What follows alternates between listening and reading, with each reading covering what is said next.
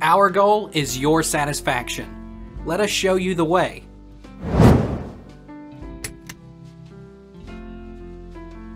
How are infections treated before antibiotics? Naturally occurring chemical elements and chemical compounds have historically been used as therapies for a variety of infections, particularly for wound infections and syphilis.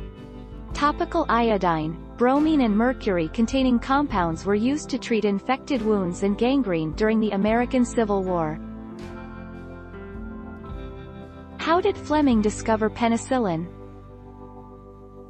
Alexander Fleming's discovery after isolating the mold and identifying it as belonging to the Penicillium genus, Fleming obtained an extract from the mold, naming its active agent penicillin. He determined that penicillin had an antibacterial effect on staphylococci and other gram-positive pathogens. Can you get rid of an infection without antibiotics? Antibiotics are only needed for treating certain infections caused by bacteria, but even some bacterial infections get better without antibiotics.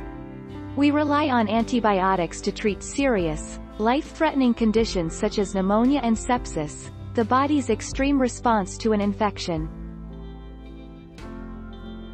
What was the world like before penicillin?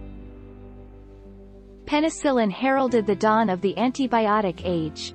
Before its introduction, there was no effective treatment for infections such as pneumonia, gonorrhea or rheumatic fever. Hospitals were full of people with blood poisoning contracted from a cut or a scratch, and doctors could do little for them but wait and hope. Take our lead. Let's help you make your mark.